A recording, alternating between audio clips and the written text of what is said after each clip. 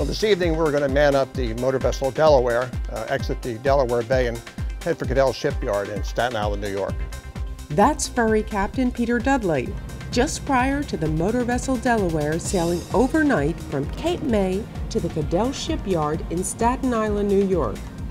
A $3.5 million repowering project is underway on the Delaware, the first of 3 vessels in the fleet. The new fuel-efficient engines will save approximately $130,000 per year in fuel costs and reduce emissions by nearly 40%.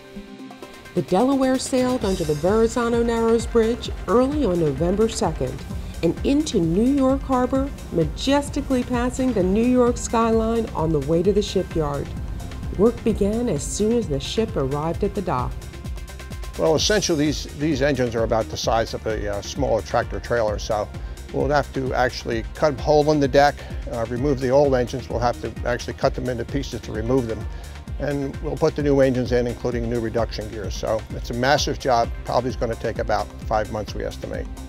Once work is complete, ferry travelers and the environment will benefit from the repowering. Well, the benefits are better fuel consumption, increased horsepower, so we'll be able to run the vessel at a higher speed, and definitely a decrease in the pollutants that the engine puts out. We're all excited here at the Ferry to get this job done.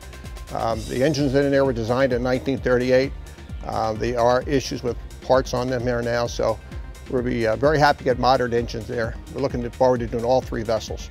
The motor vessel Delaware is expected to return to the fleet in the spring.